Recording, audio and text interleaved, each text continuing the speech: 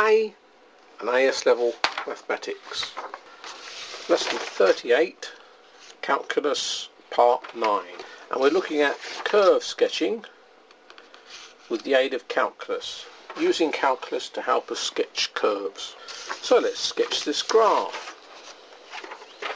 Now just by looking at the equation, it's a quadratic, so it's going to be a parabola, and because it's plus with the x squared, it's going to be like that. If it was minus with the x squared, it would be like that. So you can see a lot of things just by looking at it. However, what about the minimum point? We know it goes like that. What's the coordinates of the minimum point?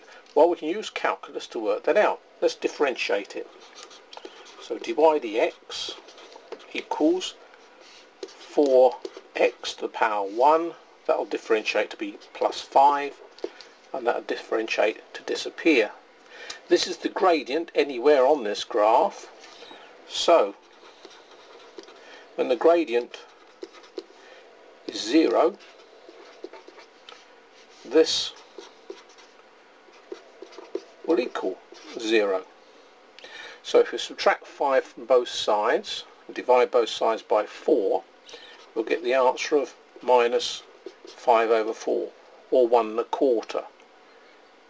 Now because it's a parabola, we know it's a minimum point, but we could use d2y dx squared and differentiate this again. And if we differentiate this again, we'll just get 4. If we differentiate this, we'll just get 4, which is definitely greater than 0, which is definitely therefore a minimum. So it all adds up nicely. What we haven't yet got is the y coordinate. So we need to substitute this minus 1/4 into the equation of the curve to work out the y coordinate. Now, as I've said before, do get in the habit of writing words along the way so the examiner can see the way you're working. So we're going to find the y coordinate. So the y coordinate is going to be 2x squared, which is minus 5 over 4 squared, plus 5 minus 5 over 4 minus 7. And I worked that out earlier, and it comes to minus 10 and an eighth, which I'll write as a decimal. So I've now got the coordinate, and I know it's a minimum point at minus 5 over 4, 1/4, 1.25, minus 10 and an eighth. So I can use that to sketch the graph. So here's the x and y axis, minus 1/4, let's write it was that I think, and minus 10 and an eighth. There's the minimum point. We can also put x equals 0 into there to get minus 7, so we know it goes through there, and there's our sketch. We can also find out where it cut the y-axis to improve the sketch by putting that equal to 0 and factorising it. Let's do that.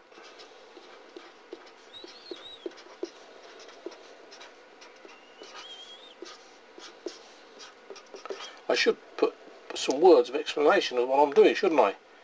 Cuts x-axis when. That's better. Cuts x-axis when the equation comes to 0.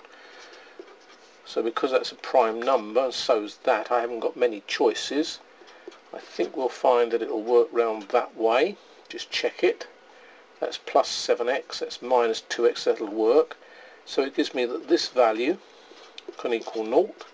This value can equal 0.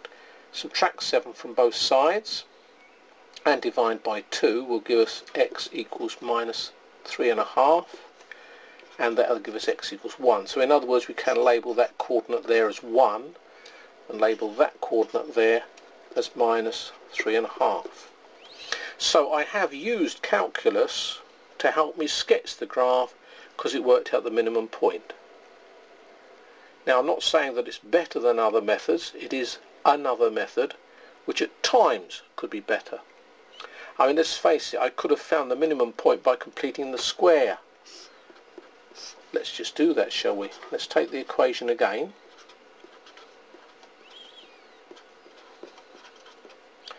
Now, to complete the square, this must be 1x squared, so I need to divide both sides by 2 to start with. So that will give me this.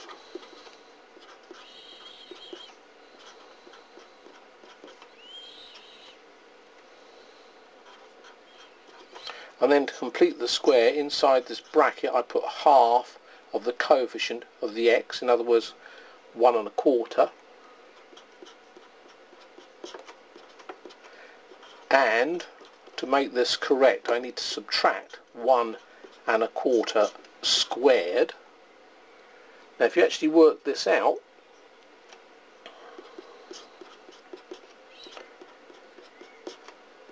this will come to minus 5.0625, but that is a half y, so I need to double both sides, so I put a double there, and I double this, and if you double that you'll get 10 1/4, sorry, 10 1/8. And if you remember, this tells you how the graph of y equals x squared is transformed. It's transformed down the page, that amount, which in fact tallies with that. Not a very good eighth there, is it? And it moves it across the page, but the plus is going to go in that direction. So that tallies with it being moved across the page, minus 1 1/4.